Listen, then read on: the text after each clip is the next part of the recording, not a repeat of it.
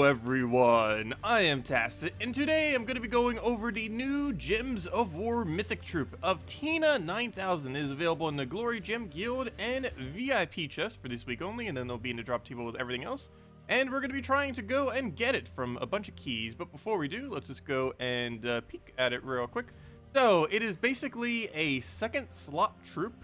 It is somewhat set up to be first slot, but because it doesn't have any barrier or any way to really protect it properly without using a whole another troop to do so, you pretty much just have to put it in second, third, or fourth, most likely second, just so that it can end up using its final trait. But essentially what it is it is 3 separate instances that randomly hit the enemy of pure true damage. So this could potentially be very lethal if it ends up hitting the same thing multiple times. It's also going to be particularly good within teams that are based around true damage. So if your entire team is true damage, this could potentially be something that you could slot into it.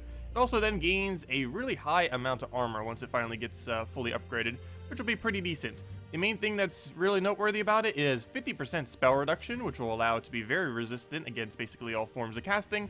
And other than that, it has 50% of its armor as skull damage. So if it has something like 80 armor, which it probably will by the time it gets max, that's going to be 40 whole additional damage on top of how much it would already be doing. So there's a lot of damage potential with this troop, not just through casting, but also through skulls. It's a little mixed match though, because half of it's physical, half of it's true damage. It doesn't have any mana accumulation, doesn't have any barrier to protect that, and spell reduction doesn't really do you much good in first slot, which is a little bit of a weird mix, but still a somewhat decent troop overall. Probably above average as far as mythics are concerned, but ever so barely. It's probably still worth skipping, but if you have more than half the mythics in the game, you're still probably going to want to go for it. With that being said, let's go and try to go for it. We have quite an excess of keys this time around, so hopefully we get it pretty early and just maintain our excess. That, or we're going to go through the entire stack here. Do it 50 at a time just so it takes a little bit longer. Oh, one other noteworthy thing, Tesla. Tesla is going to be insanely good with this troop. Unfortunately, it's not a mech, but it is from the same kingdom, and the type of true damage that it does, which is split boosted based on armor on everything within the battle, is going to be particularly good synergy with this troop, since they both distribute damage in a relatively similar way. They both do more damage the more troops that have died on the opposing team, and they both concentrate their damage, and it's all both true damage. So there's a lot of synergy between Tesla and the new Mythic that just came out, if we could ever actually get it. I think we did need more copies of Lust, so yay. Another one to go for the pile. King Bloodhammer, great Doom Skull spamming troop, not what we need though. Nimue, double silence doesn't really synergize with much though. Hydra is just useless, they need to buff that. Behemoth Borealis, also pretty irrelevant for the most part. Oh, Kraken, that's a nice Devour. Shagra has seen better days. What do we have? Medea, I still need plenty of copies of her, so that's good. Get a lot of things mythic, except for the actual mythic. Though we've already burned through several hundred. Another Willow, I think we still need copies of that thing. Another Nimue, another... Oh, gee, we didn't get a silent one yet, but pretty useless these days. Umberwolf is great for soul farming teams. Well, rip every single gem we had. Bye, gems. Yeah, I had a feeling this stack wouldn't last forever. We're almost to the 1,000, and we still have not found the mythic. Dun dun dun. In here somewhere. It's King Salinas. Forest Guardian, we're getting all the 50% starting bonuses. There we go. There's the Tina. And it took us a little over 1,000 keys. So let's go get this thing upgraded and use it in a team real quick. So yeah, it looks like about 1,100. I think it took us that time around. Somewhere around there. Don't go for this upgrade. It is a complete waste. Though, however, they do have a daily deal thing. They've been running these a lot this year. I guess it's their way to try to get in a little bit more revenue for the game. But they've been pretty good recently. And I mentioned when it was $2 for 100 gems that it was pretty decent value. But now you get the exact same thing, but you get a free Orb of Clans. Orb of Clans is interesting. If you're buying this early on in the game or mid-game, it might only be worth about 15 glory keys. You need to have your guild to about 20,000 or 40,000 total seals, or you'd really want to use your seals. But if you do it at around 20,000, they're basically glory keys, and if you do it at 40,000, they're basically gem keys. So, yeah, $2 for 100 gems and 15 glory keys isn't that bad. And if you're buying it a little bit later in the game, or you're in a guild, 100 gems and 15 gem keys is insanely good value for $2. So yeah, this pack for once is pretty decent this time around. So might want to consider if you do need a little bit more resources. Relatively cheap, you could buy it 5 times. Anyways, troop, let's go and upgrade the thing. So, we can't get it by unowned anymore, so I guess we have to go to Adana, would be the easiest way. Very first kingdom in the list, and where on earth did it go? Oh, there it is. I didn't notice it because it was Mythic. I was speaking about it being Mythic. Let me go and use our smaller orbs on it. So we'll do the very first trait, use the 2 small orbs, and we'll just use a big green to go get it fully leveled up. So we'll use 2 smalls, don't accidentally use a bigger one. Probably need those for when we start crafting power orbs. And then we'll start using just the big green there. And there we go. Okay, so it didn't even cost us any resources other than some smaller orbs. And now let's go mess with this thing. Put it into a team real quick. We'll be experimenting around with this on streams and stuff over the weekend and today. But for now, we'll just go with this one team and see how it fends. I'm going to actually skip freeze for now. And okay, can we find anything that's normal? Every single team these days is like, nope. Has some kind of really trollish mechanic. I guess this is fine. We're probably going to get devoured by that. But we do have some immunity. We'll see.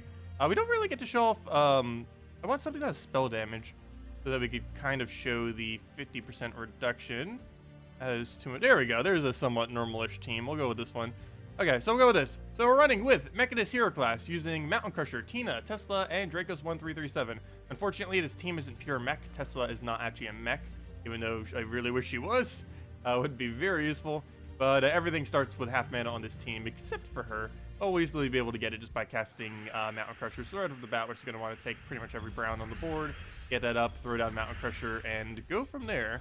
So I have Dracos1337, not really an option that's ran too often, but it is somewhat decent in this team. For one, it covers the rest of the colors. For the other reason being that it has a 25% chance to instant kill, and both of these troops like having less troops on the opposing team as they can concentrate their damage better.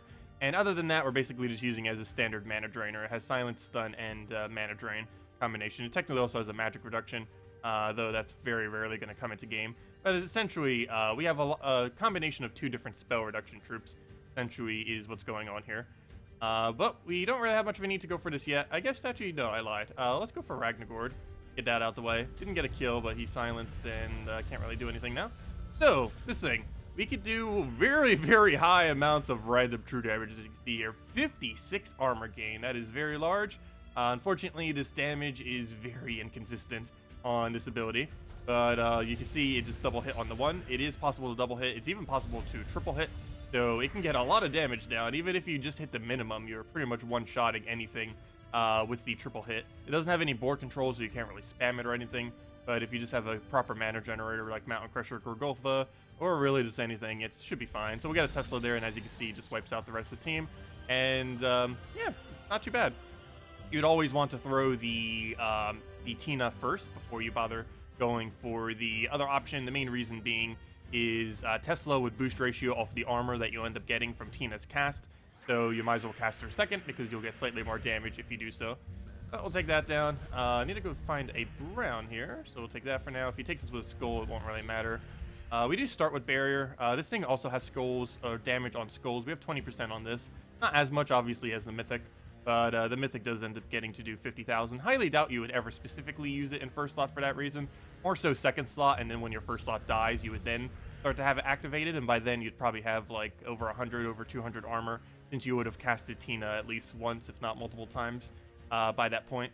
But for now, we'll take that down. Didn't get our full mana there, a little unfortunate. We'll take a brown, get both of them up, throw down Tina, throw down Mountain Crusher, go from there.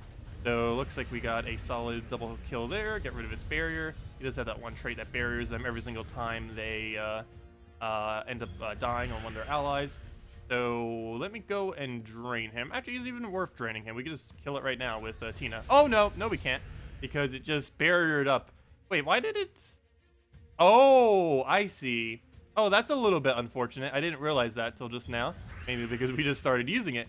But it seems Tina targets its targets prior to it actually doing damage, which is slightly bad then, because that means if it ends up getting a kill with one of its hits, it will not redirect one of its hits to a different target. That seems to be what it's doing.